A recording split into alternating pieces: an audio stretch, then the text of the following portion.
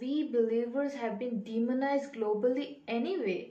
So before we get started, everyone please... To rise for Fire Nation National Anthem. Fire, Lord! Flame burns for... Oh, hey, welcome to the channel. I'm a talking snake. Please enjoy the video. Have you ever watched an atheist debate over the existence of God? Many times, in fact. Go ahead and show us 2 30-second clips of this guy being angry in a 2-hour debate. Boy, they seem so angry. Don't trust me? Have a look. Jesus did it all at once. Miracles can happen. If you say that, it's easy. Show me. It doesn't have to be every time. But show me a real miracle that... Well, obviously that guy's lost his fucking mind. Skip. Okay, we get it. You folks do not believe in the existence of God. But why be so mad about it? We don't get mad at something that does not exist because it's absurd. Are you sure you do not believe in the existence of God? If you're not aware of the Pepsi Challenge, it's a game you can play where everyone loses. Because it's absurd. Are you sure you do not believe in the existence of God? No, I do not believe in God, and I'm not pretending, but a lot of theists like to go around and tell me that I am. Or do you? No. No means no. Now, I understand you have a hard time wrapping your head around that. And don't want to believe in the existence of God because it will expose your perversity once you acknowledge that He does exist. No, there's no known counter to the reverse perversity Uno maneuver. I'm totally fine. Jax wins. I think we're getting somewhere. Wrong, wrong, wrong, wrong. You're wrong, you're wrong, you're wrong. So, according to atheism, we humans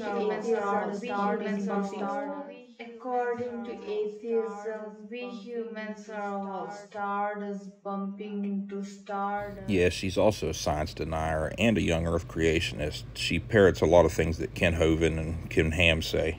We have no substance, no value whatsoever.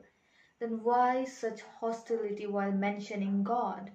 Well, this should be profound. Now she's going to quote from a fictitious book of essays while leaving out most of the quote. English writer and philosopher Aldous Huxley, also the brother of the atheistic evolutionist Sir Julian Huxley, stated that, "I had motive for not wanting the world to have a meaning. The philosophy of meaninglessness was essentially an instrument of liberation, sexual and political." So this Aldous guy's a mythicist, a universalist, a pacifist. He did a bunch of LSD and was friends with Timothy Leary. I mean, this guy makes a great read for a wiki search, but what does he have to do with atheism? He wasn't an atheist. Wait a minute! Do you see where we're getting at? Atheists are mad at God because they don't want to be bound by His moral standards. Her level of sophistry wouldn't be complete unless she claimed that her religion is the one that came up with all the moral standards. So what do? They deny the existence of God and make up their own rules and live in them. Yeah, that's right, because nobody knew before Moses come down off the hill that things like killing and stealing and slavery were bad. It's like you have closed your eyes and pretend that no one can see you, because you cannot see others. No, it's people that think like you who stick their head in the mud and hum hymns. This video is proof that you hate everyone who doesn't believe in your imaginary friend. It's one thing to hate God because you cannot fit into His moral standard, but... Your fucking book is cruel by today's standards. It's fucking obsolete. Let it go. Oh, and be the good girl you always have to be. Conceal, don't feel. It's a totally different thing to deny His existence just because you had a bad experience with a church, a pastor, Let them or a know. teacher for that matter. My logic is undeniable. Yes, Vicky. Undeniable. Your church's history is painted in the blood of others. It's not just 1 or 2 instances. I do sympathize with people who were genuinely abused by pastors. Get no sympathy from me! You want sympathy? Look at the dictionary between shit and syphilis! By pastors, teachers, elders, etc. Physical abuse, rape, report it to the law enforcement. You have every right to do so. 40 years I've been asking permission to piss. I can't squeeze a drop without say so. But because of the action of a few, are you ready to give up on God who saved you from sin and death? So I was born a sinner, I'm gonna die a sinner, and how did your God save me exactly? And if you're an atheist now, then why do you feel such a strong aversion towards God? That's an easy one. I want people to know it's okay not to believe in your fucking delusion. Why feel anything anyway? Because according to your worldview, we humans are stardust formed by cosmic collision with no substance. What's the saying? All flesh, no substance? Suggesting that my life is meaningless because I don't believe in your fucking fairy tales does not prove your point. Doesn't that make your argument ludicrous? Absolutely not. And if this is your argument, you are failing at it horribly. Atheists cannot run away from their conscience. Whatever the fuck that's supposed to mean. Yeah, so while she reads this, I'm just going to read from Harry Potter.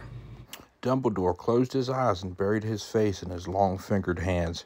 Harry watched him, but this uncharacteristic sign of exhaustion or sadness or whatever it was from Dumbledore did not soften him.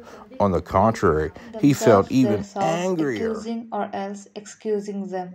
Of course, I'm one of the few atheists who advocate for circumcisions, not because her book says so. Atheists are made in the image of God, and they bear the conscience. The law being engraved in their heart bear constant witness, and thus they feel convicted day in and out. They know what is right and wrong. They know that rape, murder, pedophilia are wrong. So when the Catholic Church was getting all this heat for protecting these pedophiles, didn't they all claim that the Bible didn't say that that was a bad thing? But where do they get these moral standards? Oh, that's kind of obvious to me that I didn't get them from your fucked up book.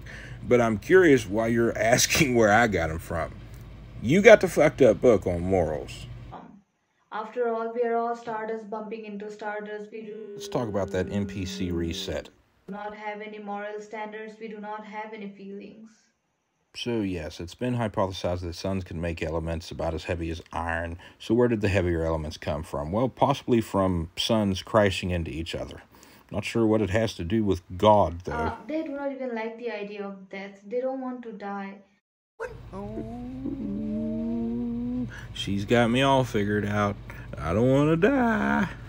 Like all of us. Because God didn't design death in the first place. I honestly can't fucking imagine that anyone thinks that was a fucking coherent thought. It was the sin of Adam and Eve that induced the fall. But God's the one who cursed them with the death and the painful childbearing and all that stuff. She actually believes that there was a magical tree and a talking snake. An atheist worldview often crumbles in front of sound judgment and argument. Absolutely not. The atheist argument does not crumble because you deem it so. You cannot have sound judgment if you are filled with aversion towards the one true God. So even if I did accept your God as the one God, why would I bow down and worship him? He's kind of an awful thing.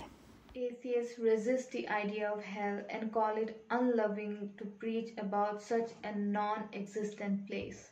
So as a snake, I can't do finger quotes, but why would I want to go to your heaven when hell sounds a hell of a lot better? Take it in this way. Your daughter is sick, and you take her to the hospital, and the doctor will examine her. Lisa knows you mean examining. Maybe he's a gungan.